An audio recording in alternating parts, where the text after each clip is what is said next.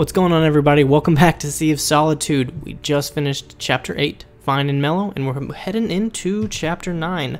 Let's go ahead and get into it. Let's go! I think we were on our boat ride when we first ended the video. I can't understand you. What more do I have to do? Hi, Sunny. I miss you. Oh my god, I love this family so much. They're so complicated, but it's just so nice to see, like, problems get worked out. It just gives me, like, this sense of, like, involvement, or, like, I've got, like, a stake in their story. Like, I am invested to see them do good and to, like, make themselves better. I never thought I'd make it this far. Sunny, my parents, so much suffering. My poor parents. I'm so glad they're okay. Me too. So glad. I'm relieved. Now, happy even. That monster was partly right. But how are you supposed to know when to stop helping and start letting go? I know Mama and Papa love each other. I don't understand how you can love someone so much and still say goodbye. Speaking of goodbyes, I haven't seen a girl in a while. Saying goodbye so strange. And letting go is sometimes a part of loving somebody. I don't know who she is. It's getting cold.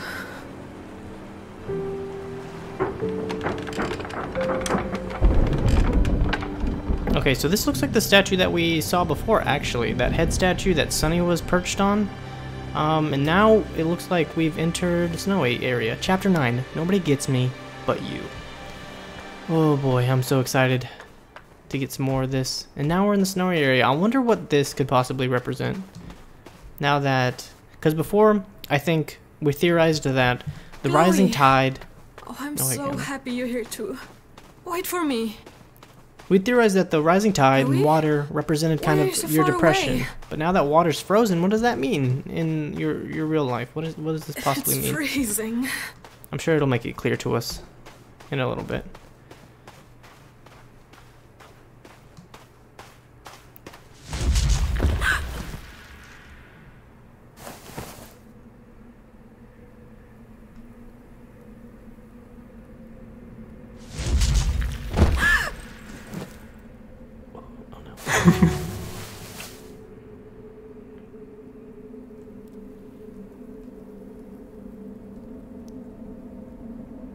Wow.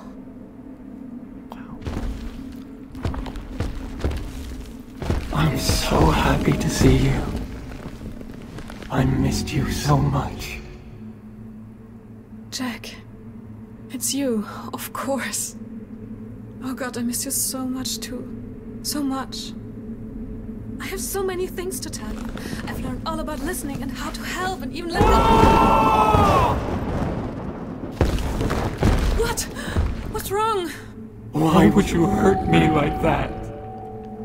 I was just hugging you. I swear. Wait. Don't go.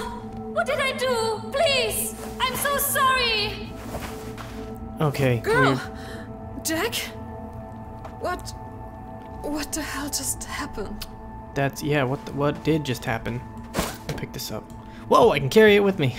Whoa, I've got a big old wolf shield. Okay, so This is a piece of Jack's face. I saw something beneath it. Something dark.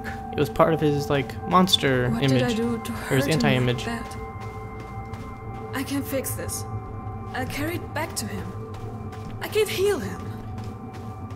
So, like, my first thought about the frozen water is that it represents exactly, like, isolation and loneliness. Not exactly depression, but a very specific version. Like, being alone, isolated, and you know, whenever you're isolated and alone, you know, I don't know, it could be cold. I don't know. That might not panned out. Did you come to take Sunny home from school? Or just to see me? Well, Sunny has another hour of class. I might have time for you. Maybe. Oh, you do know I'm crazy for you, right? I hear that sentence all the time. So, I'm not your only lover? Well, If you can convince me you deserve it, then maybe you might become the only one. I think I can give you a compelling demonstration of my skills. Come with me.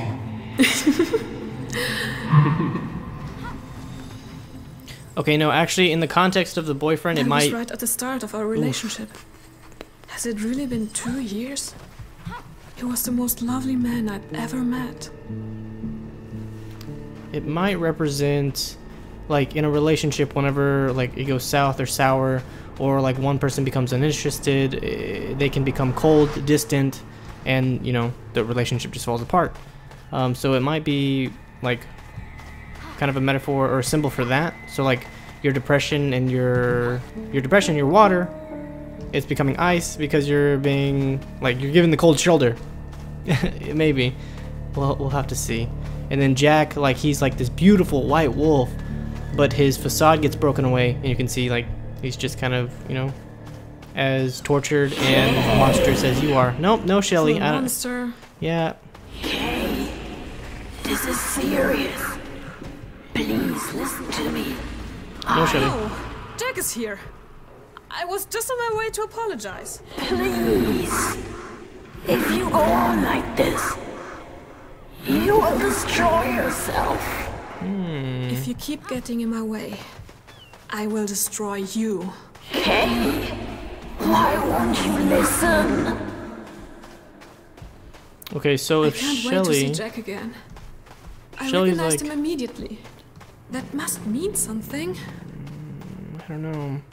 Shelly might be like a representation of Kay. No, I'm pretty sure that Shelly's a representation of like Kay's internal conflict and her coping mechanism, thus the shell. So like her telling herself that like, oh, something's wrong, like something's gonna go bad. But it's coming from like the toxic part of herself, so I don't know if that has any merit. Oh, I totally missed the thing that I was supposed to get. Time to swan dive. Woohoo! Whee! Don't hurt me. Yeah, see, no pain. I can fly. But this is where I need to go. There's some corruption here to take care of. Whoa, whoa, whoa, whoa, whoa. And then the girl kind of chased at our, I guess that might be our light image. The girl chased after Jack. Oh, here we go again with purifying ourselves. Okay. So I'm thinking that the girl in the raincoat might just be another representation of Kay. Maybe the positive side? And she's like split between these two things. And that's why like our Kay that we play as isn't some like ginormous evil monster entirely, because she has these two halves that are like in conflict with each other. And so instead she's like a humanoid figure, but still in the like essence of the monsters. I'm pretty sure it's right here. Yeah, here we go. This is it. Get into my line backpack. It's your end. I'll make her leave me alone forever. No, I don't know. It's so hard to say, because like a person needs balance. They need both their light and the dark side. You need both. It's a balance. You'll never know like real happiness unless you've known sadness, and you'll never be better if you don't have your example. So much lately. You're almost there. You know what to do now, don't you? I know exactly what to do. I'll use everything I've learned to help Jack. He needs me. What? No. No, help yourself, ding dong. I don't know. This is gonna be, I mean, sensitive areas, because I don't know from like the developer's perspective, like what they would want you to learn a lesson out of this, like if other people are important or if you're equally as important. But that's my point of view. Like you're equally as important. And so like in this situation, like your family, obviously, like helping your family and being there for the ones that depend on you, but like a person like that, like your boyfriend, like, I don't know, especially at a young age, it can be easy for a person to put themselves ahead of another one and to be selfish in that way. And so like helping Jack might ultimately not pan out to be the best idea here for Kay, and I'm getting the feeling that we're heading towards that idea because Shelly's like warning us and everything. We're gonna have to just see. Alright, come on, Light, get into my backpack. I don't know, but anybody who plays this game is gonna end up with a bias, and like want to project themselves on it, so you have to take everything I say with a grain of salt for sure, Z's. I need to go get a bottle. I was hoping that there'd be some bottles around here. I didn't see anything. Let's just take a peek down beneath us just to make sure. So, and another thing that kind of tips me off to that idea is that in the beginning, when she was talking to her mother, she was explaining how Jack became kind of cold and distant with her. And, I don't know, in like budding relationships and new relationships, especially when you're young, stuff like that just happens. And like, some people clinging on. Like Kay, it feels like she's like clinging and holding on to the idea that they're gonna be together. And it just doesn't seem like it'll work out. Like I like the healthy thing. Think about your parents. Did they teach you nothing? Yes, there we go. I wouldn't have seen them at all if I'd let you stop me. I was trying to stop you getting hurt. Yeah. You know what hurts? Arguing with you. That's natural. We fight. That's what we do. Stop talking like you know me. You know nothing. Hey, think about this. I'm begging you. Who will truly help you to change? He will. He loves me. No. Oh, no. Kay, you don't understand. I understand just fine. This is love. You wouldn't understand.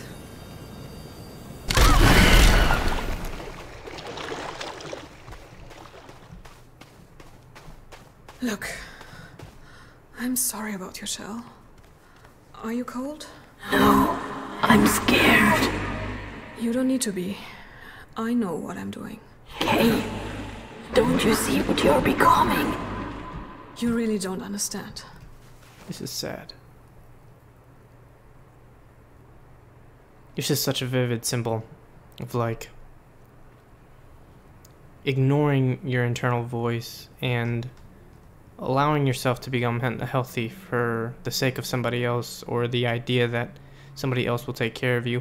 Also, it looks like my backpack's getting larger, especially whenever I'm carrying, like, that also might be another symbol. Like, whenever I get everybody's, like, corruption and junk in my backpack, like, I've got, like, this heavy burden to carry because I'm carrying everybody's burden, including my own. Might be another symbol. I don't know, it's just sad. Like, because in this case, it seems like it's very obvious from an outside perspective that you're kind of heading down, like, a bad path, and, like, it's not going to end well. But, like, if you're that person, if you're Kay in this moment, like, you're blind to everything. Love makes you blind.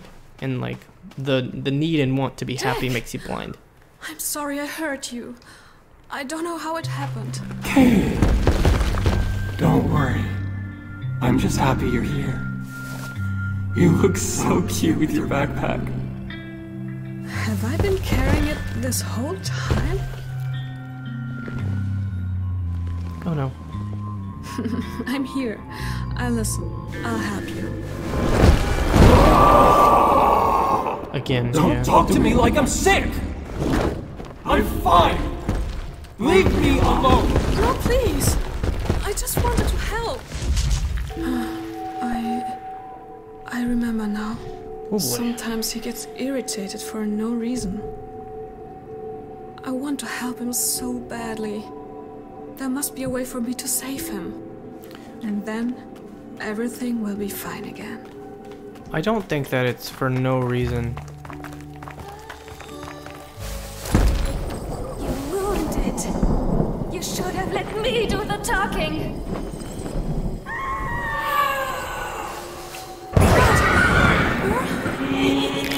Oh, Jesus! Frick! What the heck is going on? She's a ghosty goo now. What happened to you? Okay. I'm gonna just... she's freaky as heck. Okay, she took the thing. I'm gonna go this direction. I kind of feel slower. I don't know if that's an actual thing or if I'm just... Give me this. No, no, no, no. No, no, no, no, no, no. No, no, no, no, no. You are so greedy. Hey. Why can't you just leave it alone? I'll jump away. We'll help you with him. No, no, no, no, no, no, no, no, no, no. Okay, hold it, eat. No, nice. It's an interesting concept. I think that the girl does represent, K, like a positive version of K. But now it's like she's like attacking herself. I don't know. We'll have to think about it in the next episode. We're now to chapter 10. Paint it black. Okay, I'm so excited to continue. Okay, guys, I hope you enjoyed. If you did, please leave a like, a comment, and a subscribe. I'll be seeing you in the next one. Bye.